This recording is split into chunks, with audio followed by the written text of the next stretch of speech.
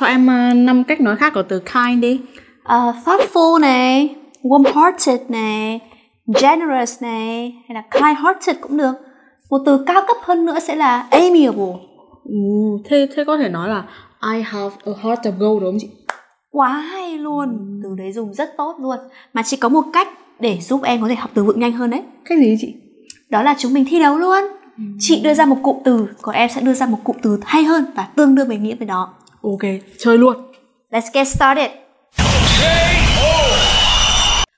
Focus on doing your homework. Keep your eye on the ball. Your boyfriend commented on another girl's post. You're so lazy. Get up and do some housework. You are like a couch potato. Spend all day on the sofa watching film. I have a balanced and healthy meal every day.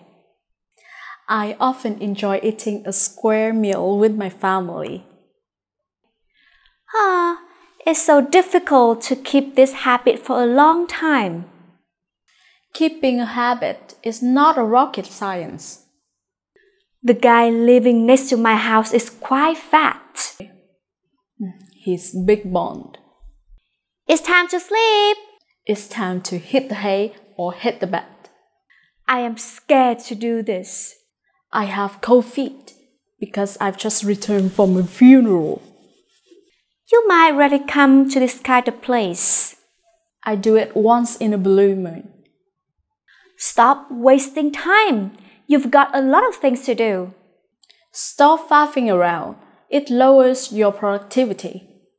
Why are you so angry? Your way of speaking made me pissed off.